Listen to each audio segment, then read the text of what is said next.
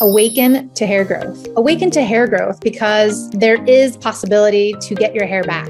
Awaken to hair growth because we're not told that we're able to conquer and overcome alopecia. Awaken to hair growth because I want to be a positive light and beacon for you because I've healed my alopecia and now I help others do the same with different types of alopecia, men, women, children of all ages, of all races and ethnicities. Welcome everybody back to the Alopecia Angel podcast, Awaken to Hair Growth. I am your host, Johanna Dullman, and today we are talking about top gifts that promotes health and well-being. And gifts are something that, happen with birthdays, Christmas, anniversaries, and so many other celebrations. And so I like to give gifts that create health, that create well-being, that promote health, all in all. And so here's a list of 14 items that would create health and that are amazing gifts that hopefully a loved one or a close person to you would enjoy. So let's start. Number one is a massage. And I love massages. I think a massage is healthy for you at any point. And some people don't like massages at all. My grandma is one of them. But some people like myself absolutely adore massages. And there are different types of massages, Swedish for a nice, easy, relaxing massage. But then there's also Thai massage to also get you into a nice, relaxed mood, but then triggering those points where needed. There's other options of massages all in between with hot stones and so many other aspects to it. So a massage is a great way to detoxify. It's a great way to relax. It's a great way to de-stress. I highly recommend a nice massage as a gift. Men, women would definitely appeal to this and would probably love it. The next idea that I have would be to give them the gift of cooking and enrolling them in cooking classes. And it could be one class. It could be weekend classes, or it could be a full schedule of classes. And cooking classes can be done in person, online. They can be done with a culinary arts program, or maybe even through a community college or through a university. There are so many different options when it comes to cooking classes. And back when I was in my 20s, I actually took cooking classes at a local place called the Laguna Culinary Arts Institute. It's no longer open. They actually closed it maybe 10 years ago, back before COVID. But in any case, they had a full-fledged program for chefs, and they also taught you everything from knife skills to how to chop better, how to sear, how to roast, how to do this. And then, of course, everything when it came to pastries and sushi. And I mean, everything from A to Z in terms of cooking, they taught you all, and it was all taught by professional chefs. And this program was magnificent. And so as a home cook, you could take a weekend class or a weekday class or a weeknight class. And they had classes for couples and classes just for, regular people who were single like myself at the time. And so I love cooking classes. I try to do them also abroad when I'm traveling. And I think it's a special experience that you can experience with your friend, loved one, husband, wife, even with your families, even with, children. Cooking classes are great. So it gets them involved in the kitchen. And cooking classes, we can all sharpen our skills so that we can be better chefs and also learn to cook more delicious meals, maybe different recipes or different ways of cooking, French style, Italian, Vietnamese, Thai. There's so many different culinary spices to use. And fun fact, I didn't even know how to use an eggplant before taking these cooking classes. I was always perplexed by this vegetable, and eggplants are delicious. I love them. And I even love Brussels sprouts, but I didn't know how to cook them. And so it's only until you are shown the way or introduced to them where you understand how to work them and, incorporate them into your daily life and into your family. And so this is a fun way to create an experience, but also learn skills and bring this back to the house. So cooking classes are a go-to for me in terms of giving things as gifts. The next idea that I have would be a gardening class and maybe tool set. And so for those people who live in apartments, you could do, let's say, gardening by pots.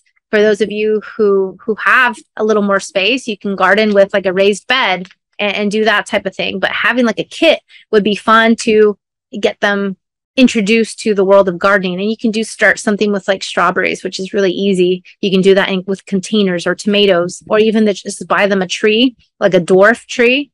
They have specialty in terms of different types of trees. Let's say a lemon tree, but it's dwarf, so it doesn't grow so big, and it could be in a pot, or it can be housed in another very convenient way, but still reap the rewards of all the fruit. And so this could be a nice option for you. So a gardening class and the tools.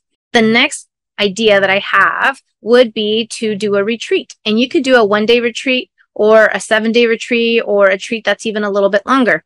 I love retreats, and I love taking the time to do a retreat, even if it's like a half-day retreat on a Saturday, or even, let's say, a weekend retreat. Something like this can revitalize somebody in less time. And retreat doesn't have to be yoga only, or it doesn't have to be Pilates only, or it doesn't have to be actually even physical. It can be a meditation retreat. It can be a breathing retreat. It can be so many different types of health and wellness retreats that are out there. And you can even find them on various websites where you live, or even on an Airbnb experience, or even locally through yoga instructors or through fitness centers. And they will also be offering retreats, or even through a nice little search. And for those of you who are new moms, they also have retreats for moms with their babies, and even for moms with their babies under the age of, let's say, 3 years old. I found many in Europe that were offering this. And so they offered childcare in the retreat as well, which is kind of nice, because then you know that your child is in good hands, and then you can also do all the activities and, still have time with your child and back. And so there are many different types of retreats. And so, like I said, they're so varied, and you don't even have to travel. A lot of times they're local. They're local to your state, to your province, to your city, and you don't have to travel far. And so if you do want to travel and you want to go off to some exotic location, that's also available to you as well. But I love retreats, and I think that's a nice, fun getaway, so to speak, mentally, physically, emotionally, and to just try something new. So even if it's just a 1-day, half-day retreat, that's also nice too, to commune with like-minded people, to learn something new, to just give yourself that time. So I love retreats. The next idea that I have is a comedy club, and maybe getting tickets to a comedy club or to a comedian's, stand-up speaking event. And I love comedy, absolutely love to laugh. Laughing is very healthy for your immune system, for your health, and for your overall stress levels. And so going to a comedy club is always a high, fun, exciting event that I love to give tickets to, especially to my husband. And so I enjoy them, and so does he. And I think these are really fun to do together, and just be able to laugh, and then, relive that experience later on, down the road, because having experiences together makes the most out of any relationship, and bonds you and keeps you close. So going to a comedy club is a lot of fun, and it breaks the ice, and it's a good time. So why not? The next idea would be time, and giving time to that person, to that loved one, to that friend, to that spouse, giving them time for what they want to do, whether that's yoga or take a nap, or whether that's being kid-free for the day, or whether that's time with their friends, or it depends, who you're gifting to. But giving them the time is pretty huge. And as a parent myself, time is, precious and of the essence. And so, when grandma can babysit, that's always a plus, but I don't always have grandma. And so this is nice when I can get some time back to be able to do some fun things or some recreational things that are important to me too. Right. And so you might want to give them time. And I know as a kid, I remember making these booklets for my mom or my parents, and you could write in, I will do a chore, or I will vacuum, or I will, wash the car. And it was like these little acts of kindness that I did as a child, in elementary school. I think it was for like a Mother's Day gift. And in the same token, or in the same vein, you can do that too. And you can gift some time, or gift some acts of kindness, or some acts of support. So for example, let's say if your spouse wants you to wash the car, then you'll wash the car, and maybe create like a coupon book, so to speak, of sorts. I think that's also a great idea of not necessarily giving your time back, but it is giving time towards an act of kindness, an act of service that maybe they would appreciate. And so you would want to look into that. And, if money is not an option, then you can give time, you can give acts of kindness, acts of service. Another idea that I love is books. I love giving books. And sometimes it's that conversation that you have surrounding health, or that's that conversation you have surrounding finances, or that conversation that you have regarding what you recently read. And then it piques the interest of somebody, and then you can gift that book. And so we like to do this. Me and my husband, we like to give books, because the more education, the more learning, the better it is, right? And so giving books is fun. And if it's not books, how about an audiobook? I also love giving audiobooks as a gift as well. So for example, you can give it's not Kindle, it's the Amazon Audible. Audible has like different packages, and they change. So don't quote me here, but they change consistently on the pricing and what that looks like. But you can give the gift of an audible book or an audio book of your choice to a friend or to a loved one or to anyone. And so if this person doesn't have time to sit and read a paperback or a hardcover, well, then maybe they have time for an audiobook, which is essentially like a podcast, but sometimes it's in the author's voice and sometimes it's not. But either way, it's another way to incorporate more learning, more books into your everyday. So I love giving the gift of knowledge, the gift of books.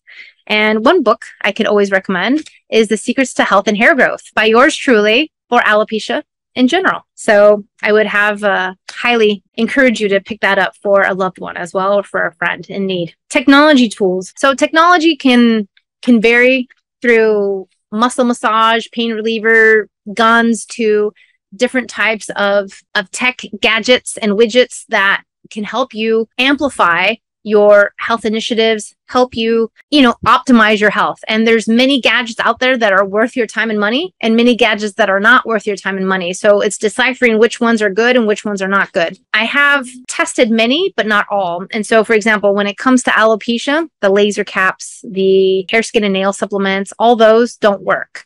Also, the PRP doesn't work. And so there's a lot of gimmicks that don't work. Like they wouldn't work for alopecia, like they wouldn't work for upping or boosting your health. And so sometimes getting that evaluation, getting that consultation is also important, so that you can understand and see, where you're at the baseline and go from there. So technology and their tools can be very helpful. There's many apps that I find very helpful, but there's others that are not so helpful. And so it's also doing your research and deciphering which ones are great and which ones would be useful for your loved one in need. Another idea would be robe and slippers. And you can not use robe and slippers at any point, for summer, fall, winter, or spring. And they're nice and comfortable. They're very healthy for you and also comfortable. And so I love just a nice pair of robe and slippers when it comes to travel. And for those that you love who travel a lot, there's many things you can do, from the eye mask to luggage to white noise to so many aspects of traveling and healthy travel that you can do. And recently I purchased a lunchbox so that I can take my own food to go in a nice, healthy stainless steel lunchbox.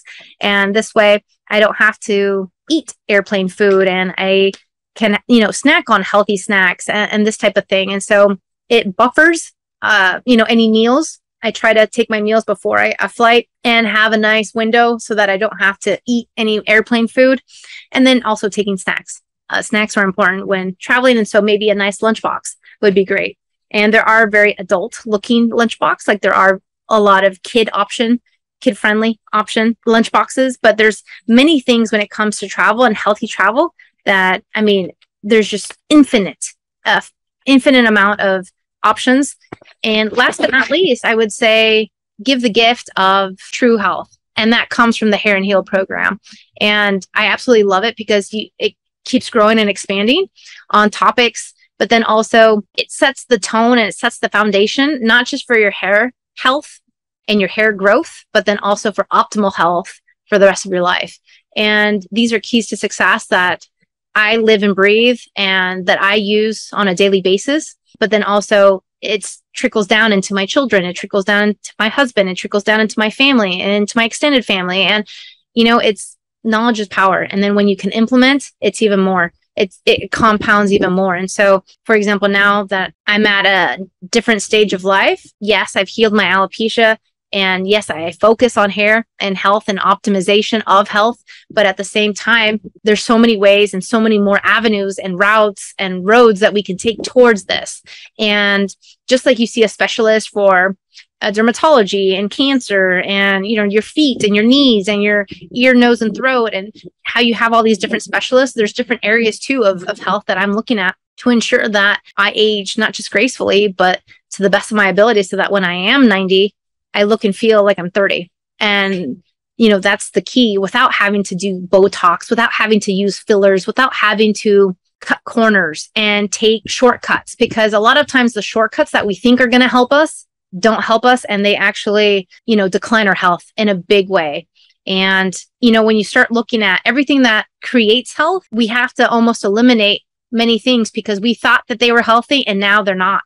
And so things like smoking creates bad health, but also hair loss. There are many pharmaceuticals that create hair loss and bad health. There are many surgeries like breast implants that create bad health on the long run. Breast implants should not be in you for long term. And it's only now that we're seeing the negative side effects to these foreign entities inside our bodies. And so the list goes on and on of what we think are maybe neutral or doesn't harm us. And then yet later on in life, we do realize that they harm us. And so these are things to look at, to consider. But all in all, there are many, many options when it comes to giving the gift of health. And knowledge is one of them. Experiences are another. Tools are another. And then, of course, getting them evaluated and then maybe doing things together. It makes it even more special. So I hope this helps you with any festivities and celebrations and gift giving ideas for your loved ones. I look forward to speaking to you on the next podcast. Take care. Thank you for listening to the Alopecia Angel podcast, a positive light in healing alopecia. You can do this and we can help. Spread the word that reversing alopecia is possible by telling your friends and family.